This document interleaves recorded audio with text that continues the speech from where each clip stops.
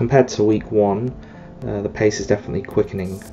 It didn't feel much like work. You know, the Ruby Kickstart that we were doing, I found the challenges, they were quite enjoyable to work through, so it took a bit of time and they were some of them were hard, but it didn't feel too intense.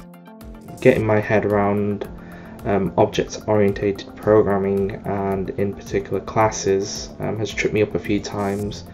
For some of the exercises we had to do things like replace words in a string or find words in a string to then replace them, and we had to use regular expressions to do that, and that's something completely new to me, and that was something I found quite difficult.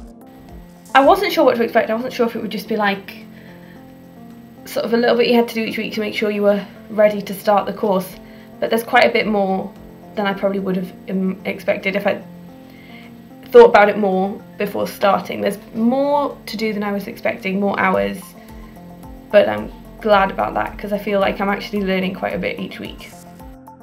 In order to complete the challenges set, and for the weekend challenge, which was to obtain 40 to 50 points on Code Wars, I feel that the material was deliberately provided so that you'd have to go and look more things up.